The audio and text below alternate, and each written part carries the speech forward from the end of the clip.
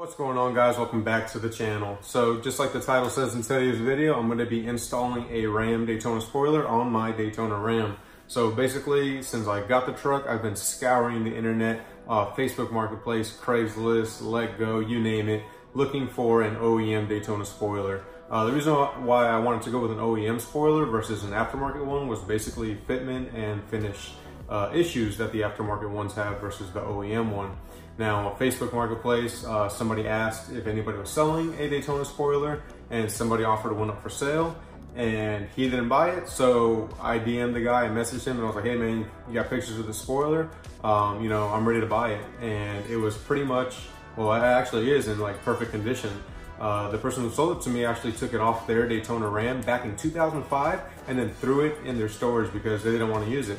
So when he sent me pictures, I saw it, I was like, gotta have it, looks great. So I picked it up, and basically I'm gonna show you guys the spoiler, and then I'm gonna go outside and install it. So if you guys wanna know how to install a Daytona spoiler, this is gonna be for an OEM spoiler.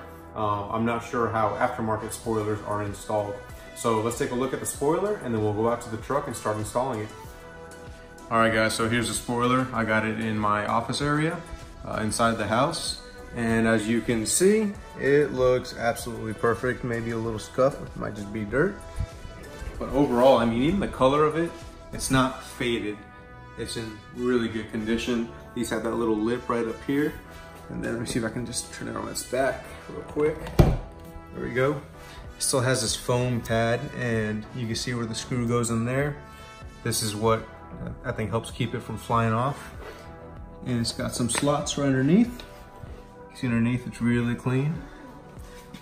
A little dirt, nothing too crazy. So now let's go outside and line it up. All right, so I got the spoiler up on the bed of the truck. Put this down so the bed liner wouldn't scratch the spoiler. Wanted to point out again, so that's one screw hole. And then you've got this wire, I'll show you where that goes. Now this part's actually really important because the Daytonas had sort of a nipple right here, where it would slot into that, and then you would push the spoiler forward. And then, as I mentioned in my last video, I had to drill out these holes. I did that like last week. So this front hole is actually for this hole right here.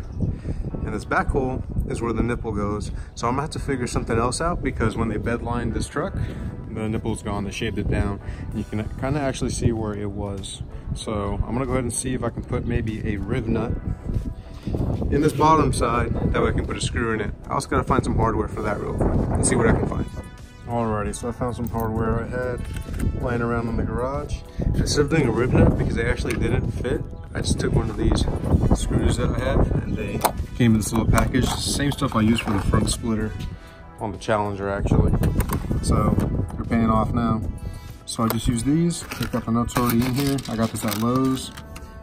And they just slide right in. I'm gonna put a locking washer and of course the nut and a little Loctite, and I'm gonna drill the holes right around here once I measure it out. The other thing is, it's kind of hard to get in there on this back end right here. So what I'm using is the 7/16 ratchet wrench, and I'm just snaking it in right through here, and I'll be able to reach and tighten it up right there.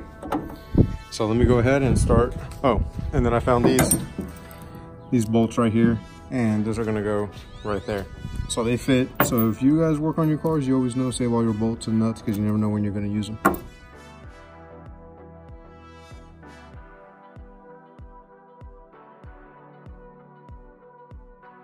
All right, so I got kind of lucky because I could see that it was soft, and I just really pushed my drill, hit it one time, and then it went all the way through.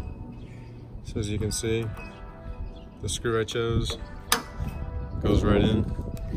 And the same thing for this spot right here. So it kind of took all the guesswork out of it.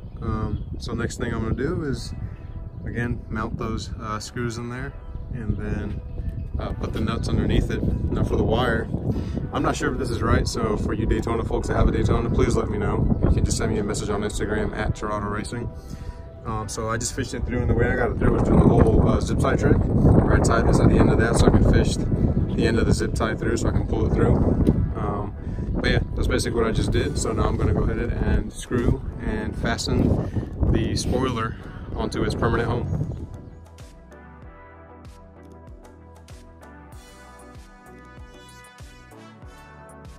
All right, so that took a little longer than expected, but I got it on there, and then across the street they started mowing the yard, so you couldn't really hear what I was saying on the video. So here I am shooting it again. So I got the spoiler on the car, I got the spoiler on the truck, and it looks so much better. Now my only complaint is that the stickers are so faded that it doesn't look as good. Maybe you can see that in the video right there. So pretty much what I'm gonna do now is I'm gonna replace those stickers because they just don't match up with that spoiler. So I'm gonna go ahead and do a walk around because that spoiler is just so iconic to the Daytonas, especially the Rams, because you just don't see it. And then when you start looking at the lineage of Dodge and the Daytonas, you know, they got the big Daytona spoiler. So that piece was definitely missing on the truck. And now that it's on there, I like love the truck 10 times more. So let me go ahead and show you guys up close. All right, so we got the missing piece, the spoiler for the Daytona. Now what I was talking about, and I hope it shows up on camera, but the spoiler's in such good shape and it's so rich and black that when you look at the sticker, it doesn't do its justice anymore. So I think I am gonna go ahead, purchase these decals, probably hit up my boy Ish, get them put back on, because I just can't stand the difference in tone. Now I thought the bed liner was gonna cause some issues, but it really didn't. So I'm really happy about that. Everything lines up. If you look at the shape of the spoiler, how it starts tapering on towards the inside right here, everything looks really good. I love how the top of the spoiler has this tiny little lip too. It's more of a sporty look, so I really like that. Again, the spoiler runs along the top of the bed right here, tapers in nice and smooth. Everything looks really good. Got a couple little scratches on both ends over there, but I'm just gonna go ahead and hit that with maybe a Sharpie or something because there's really no sense in repainting the whole thing right now. Still haven't found, well, I have found new tail lights, but I just haven't replaced them yet. So the next thing on the list is actually the running boards I got with LKQ, and I found some and they came in and they were no good, so they got a second set coming in. Hopefully they are in good shape and I can get them put on the truck. But again, today's focus of the video is the Daytona spoiler. Just think it changes the entire look. It is super iconic and it definitely ties in the rest of the truck like it should. Wow guys, I think summer is officially here because it is so hot outside today. This morning there was a nice breeze and it was cool when I left the gym. Thank God for the gyms opening back up. And I was like, okay, today's gonna be a really good day to install the spoiler. It's not too bad. And then I go out there and like 5 minutes in I start sweating. But look at that spoiler back there. It just looks so dang cool. I love it. But today's video, short and sweet, just kind of installing the spoiler, nothing too crazy. I really appreciate you guys watching these videos and watching the progress of the Ram Daytona. There's still so much more I want to do with this truck like I outlined in the first video. But sort of just taking my time because I'm trying to find those really hard parts such as that spoiler and the side steps and the missing body kit pieces. So once I get all the hard stuff out the way, stuff like the interior, the headliner and the seats, like that's all really easy stuff compared to all the, you know, special edition body clad molding and spoilers. So I have been collecting all those pieces. The other thing I've been collecting is parts to sort of redo the front suspension. A lot of these parts are worn out on this truck, so if you guys want to know how to do upper control arms, wheel bearings, I will be doing all that very soon. Just finishing collecting up some of the parts and setting aside the time to get these things done. So again, thank you guys for watching these videos, and thanks again for all the positive reinforcement. If you like this video, hit the like button. If you love this video, hit that subscribe button. And let me know what you think. Leave a comment in the comments below. And until next time, guys, peace out.